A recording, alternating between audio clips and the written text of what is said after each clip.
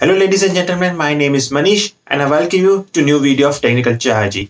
In today's video, we are going to compare the latest phone which is launched from Redmi, which is the Redmi Note 7 and the Redmi Note 7 Pro.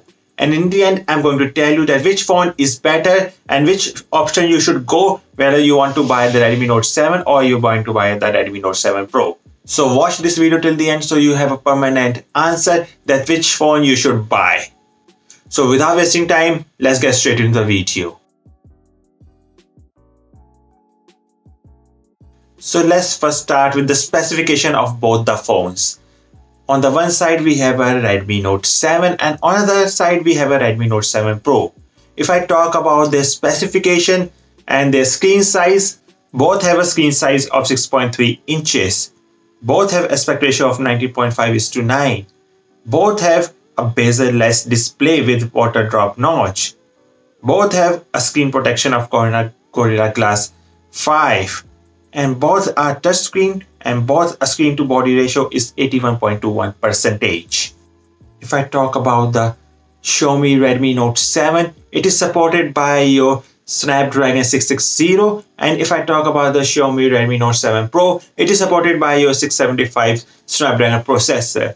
If I talk about the storage, the Xiaomi Redmi Note 7 has a storage of 32 GB, whereas in Xiaomi Redmi Note 7 Pro we are seeing the storage of 64 GB.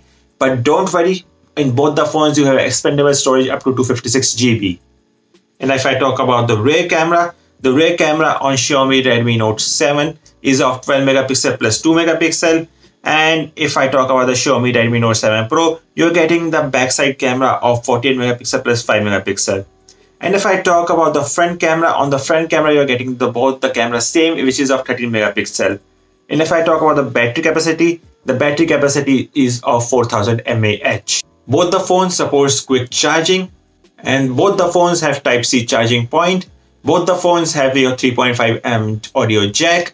Both the phones have your fingerprint sensor. Both the phones are running on your Android system 9.0, which is the Pie version, which you are getting the latest Android version on both of your phones. But on this stock Android version, you are getting the MIUI 10 version, which is your OS version from the Xiaomi.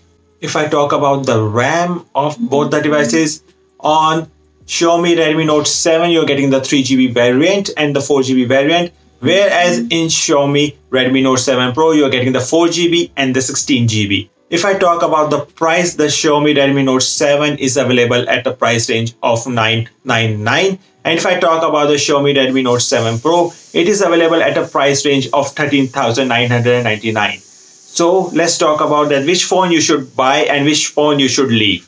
If I have to personally buy and if I have a budget of around 10 to 12,000, then I should not go for the Redmi Note 7. I will go for the Redmi Note 7 Pro, because at that price I'm getting a better processor and all other specifications are almost the same. But at that price, I'm also getting a huge RAM of 4GB and plus 64GB. Because at the Xiaomi Redmi Note 7, if I go for the 4GB and the 64GB, the price range is approximately around 12,999.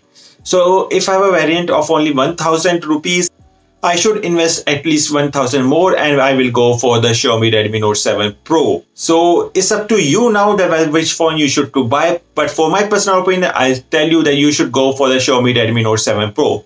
Forget about the bend test, because if a phone has been pushed too hard into a particular thing, the phone will bend and the phone will not remain the same. The phone doesn't have to be bended all the time. It is a particular thing only that it should be a bended, like if I've kept in a pocket, that it will be bending a little bit only, not like a folding phone. So I hope you have all your doubts clear right now. If you have more questions or more doubts, do comment below and I will answer it personally.